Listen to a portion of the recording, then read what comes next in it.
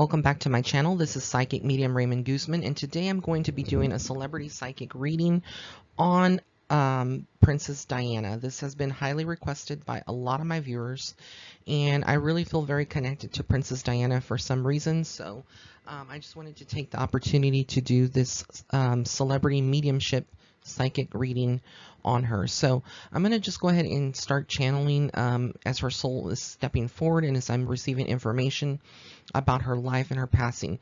And just looking at Princess Diana, you can just tell her soul was a pure soul.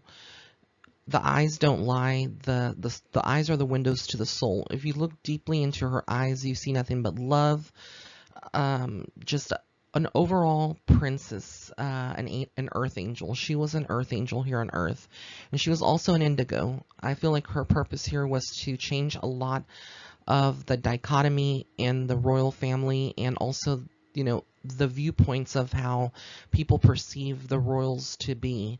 Her purpose was very much served while she was here in the physical world. So she did impact and leave a legacy behind that impacted not just London, not just the UK, but all of Europe, all over the world, Australia, the United States. Everybody felt and mourned her loss. And it was such a tragic situation. But who really was Princess Diana, and what did she have to endure during her time with Prince Charles? That's the biggest question here. So what I get is that Princess Diana was someone who, when she was growing up, she was such a bright, vibrant soul. She loved music. She loved dance. She was just someone who was very creative and passionate about everything. But when she met Prince Charles and they got married, I feel like there was a lot of resistance within the royal family itself, coming from the queen. I feel like the queen sort of, accepted Diana, but didn't like that she was such a free spirit and one not to be tamed, and she knew that. And I also feel like, many times, in the beginning when she first met Prince Charles, there was a lot of obstacles put on their path so that they would not get married. And this would be coming from the royal family. I feel like they didn't fully embrace Diana to the point where she was accepted with open arms. When we look back at their wedding and we see, this beautiful photographs and how, beautiful, and they looked so happy together, you have to understand that was, the public appearance, what they had to do or show to the public because they are royals. But behind the scenes, there was so much emotion, so much anguish, mental abuse, verbal abuse that I feel like Diana endured, Princess Diana, as well as other, just nasty behaviors that would have been exhibited towards her, almost like bullying from what I'm receiving from her soul. So it wasn't all, peaches and cream. It wasn't all, beautiful and fairy tale type of wedding when she had that, and their marriage wasn't a fairy tale marriage. Early on, Princess Diana learned that Prince Charles was having affairs outside of the marriage, but she kept it quiet and she kept it to herself because, she was very ladylike, and, she didn't want to, cause any problems in the royal family or disturbances. So she kept her peace and she kept very quiet, but it's chipped away at her soul, knowing that there was no faithfulness in the marriage. And I feel like also that there was other things that she discovered about, Prince Charles and the royal family. These would have been family secrets, things that she would have, picked up on and not agreed upon. I feel like they tried to mold her and kind of, make her into this persona that she didn't want to be. She had no problem being, a princess and taking that royal responsibility, but she didn't want to be confined to the castle, or not the castle, but the living, the palace, the area that they would have been living in, that home and that, community. She wanted to branch out and go and travel and meet, people, and basically use her platform to make changes in the world. And I feel like this is where a lot of women prior to her in the royal family would have not stepped out, as much as Princess Diana did. And they feared that, if she was to use her public platform and step out, would she expose them? Would she, come out and say things that would embarrass them later on or make them feel, but she handled everything with elegance and grace. She became, in her very short time, here on Earth, a role model to men and women and children all over the world. She was a humanitarian. She contributed a lot to charities in Africa and helped a lot of people all over the world. She did what a lot of others in the royals, females in the royal family, would have never done, or didn't have the you know the guts, so to speak, to step out and do that because of fear. um, you know and she doesn't regret anything that she ever did when she was here in the physical world. But it was all about money for the royal family, and continue to stream money from people, and also have control over Diana. They wanted to control her. That was the main thing, and she wasn't going to allow it. Her free spirit, and she was protected by angels as well, even though how she passed, and I'll get into that. But she was very much guided by a higher power. I feel like Diana was not just an indigo and was going to change the world and how people see the royals, but also, empowering women and children and men all over the world through her, humanitarian efforts, and through her vision, and through different aspects that she made. But I also feel like she was very intuitive, like I said. And I want to say she was a clairvoyant. She actually had abilities to see things, see outcomes, and she knew more or less that her marriage with Prince Charles, within the first 5 years, that it wasn't going to last. It wasn't going to be something that was going to be pleasant. And I feel like she sacrificed her soul in so many ways, not necessarily like something evil sacrifice, because when people hear that, they're going to just misinterpret what I'm saying.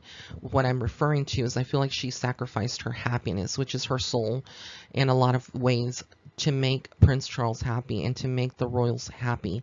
But she wasn't ultimately happy in that environment, in that setting.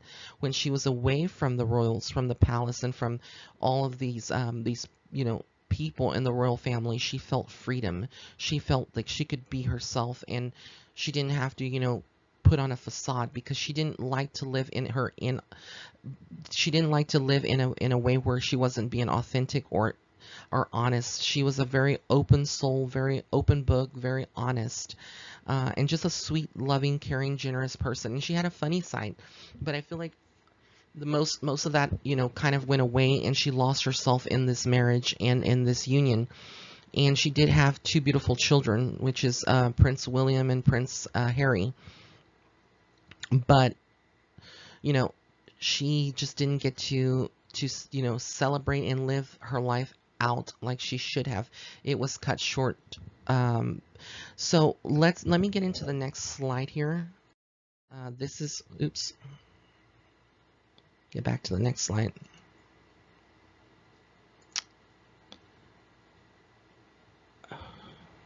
Well, this is the Princess Diana and Dodi Fayed. Okay, so this is the actual slide that I wanted to get into. As you can see here, this is the guy that supposedly she was, dating or seeing. And I feel like he was actually a very good soul for her. I feel like he had good intentions. He saw her beauty, and she, Princess Diana, the reason that she would have had this affair was because she had had enough. She had had enough of the lies. And, everybody, when they, after her death and, prior to her death, there was a lot of people speculating that, her relationship with Dodi, that she was unfaithful to Prince Charles. But it was the other way around. People got it all twisted. Prince Charles was the one that was having affairs prior to the marriage ending, or the marriage, not being good. And this is what caused Princess Diana to seek love outside of the marriage. And I feel like Dodi saw her and saw her beauty and honored every piece of her and loved her unconditionally. But I feel like their union was not well received at all by the royal family, and there was sort of like a revenge factor. Tabloids were paid off by people in the royal family, which I think this is something that may have not ever been discussed, or people may have speculated that this had happened. But what I get from Diana's soul is that there was people hired by the British family to write scathing reviews and stories about her relationship with Dodi Fayed. But ultimately, their whole relationship was shrouded in a cloud of darkness, meaning I do not feel like her passing was just from a car accident that was, just random because paparazzi was chasing them and whatnot through a tunnel. I get that there was foul play. Yes, there was foul play behind this.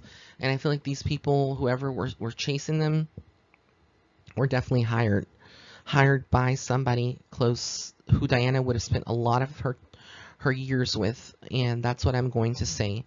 And I know it's something that's very sad for me to even to come out and say that, but that's what I get.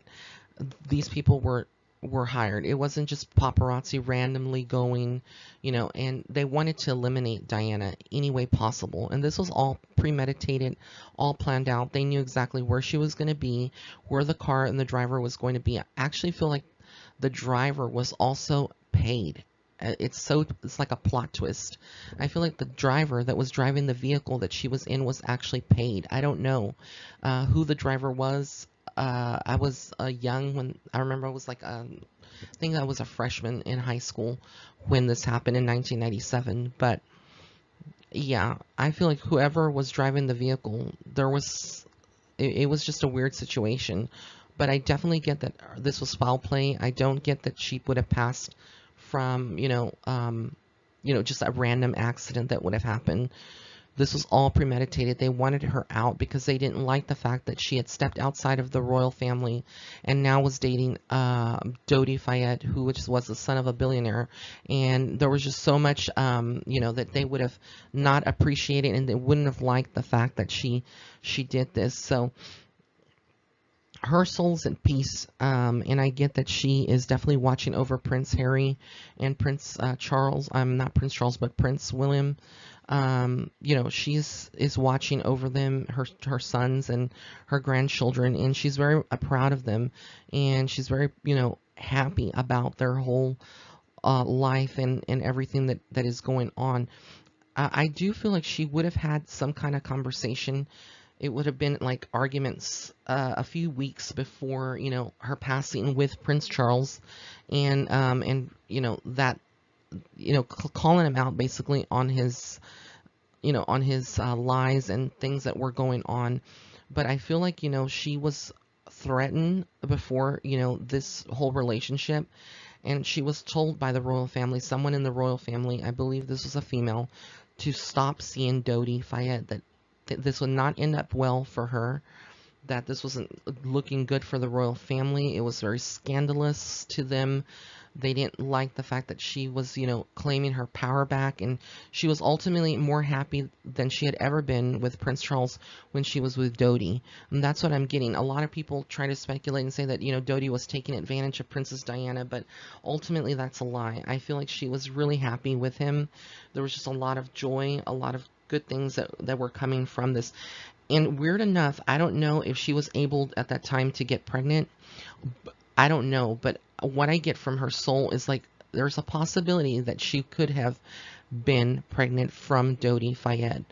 I know that sounds way out there, but that's kind of like what I'm receiving, is that there would have been like a pregnancy or some speculation that she was expecting a child from him.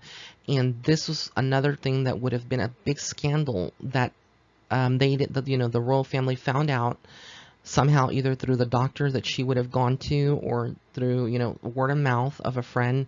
But they found out that she would have been pregnant. And I feel like this was why they wanted to eliminate her. So yes, it was foul play. I do get that, a lot of these people that contributed to her passing now are not in good health, and there is karma to pay.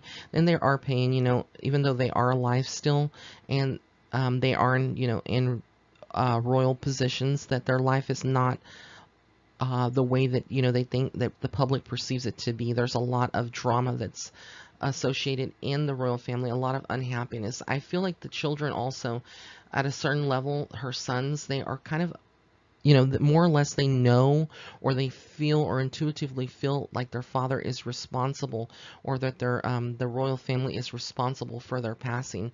They were very young, in age when their mom passed. But the fact is, I feel like now that they're older and they reflect on it, they were told a lot of lies back then, things that they were not told. They've done their own research that have come to the surface about their mother's passing, and I just get that there was a lot of evil behind all of this. Like I said, their Princess Diana's relationship with Dodi Fayed was shrouded in a cloud of darkness. There was no chance on this earth that it would have survived if, they would have continued down this path. And if what I'm getting from Princess Diana's soul is correct, that she would have, been pregnant. Yeah, this would have not turned out good. They would have still attempted to do something to take her out.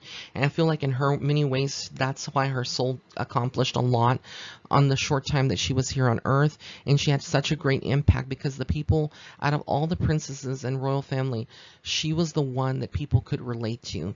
The one that people could see themselves, because she was so relatable, and she was someone who kind of, just took her position to the next level. So she was in many ways very relatable, someone who was very loved by the public, and people took it to heart and mourned her, and still mourn her, and still see her. She's going to be an icon. She's always going to be someone who is well respected and a prominent figure in the history books, because her soul was so pure and so beautiful, and she just didn't get to live out her life the way that she would have liked to. It was cut short, but like I said, she has no regrets. She loves her children. She's going to always watch over them and her grandchildren, and she's supporting them from the other side. I do feel like eventually, she is going to reincarnate, but it probably won't be right now. It'll be way far out. But as far as this is concerned, I feel like her and Dodi are definitely together in the spiritual realm, and that Dodi was actually her soulmate. That's something I think a lot of people don't really realize, that Dodi was her soulmate. Prince Charles was not her soulmate. He was not even a twin flame. I feel like this was an arrangement, and she was forced to marry Prince Charles in many ways. I know that sounds kind of crazy, but I feel like there was this forcing, factor, that she was forced to marry into the royal family. It wasn't something where she wanted to just, openly just have a relationship with the royal family. And when she recovered a lot of her inner strength and her courage to get away from that, that's when, the trouble began with her.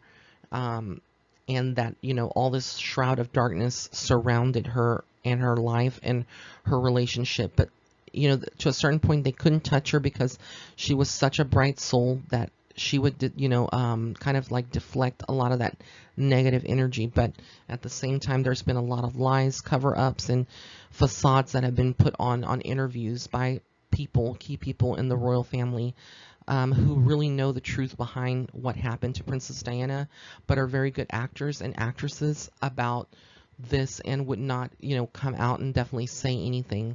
But yeah, I do feel like all of this was premeditated. It was foul play.